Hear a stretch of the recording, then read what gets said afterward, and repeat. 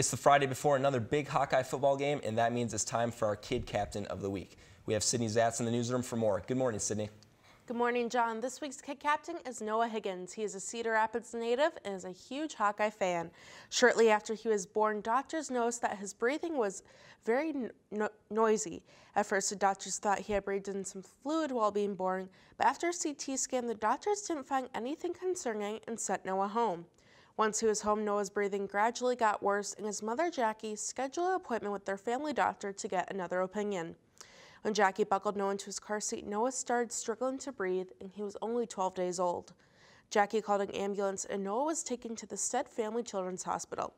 Doctors at the University of Iowa figured out that Noah has congenital nasal piriform aperture stenosis, or CMPAS, which is a birth defect that causes an overgrowth in the upper jaw, causing the front opening of the nose to narrow. Noah also struggles with fine motor skills, but is making great strides thanks to physical therapy. He doesn't let anything slow him down, and he will be trick-or-treating this year.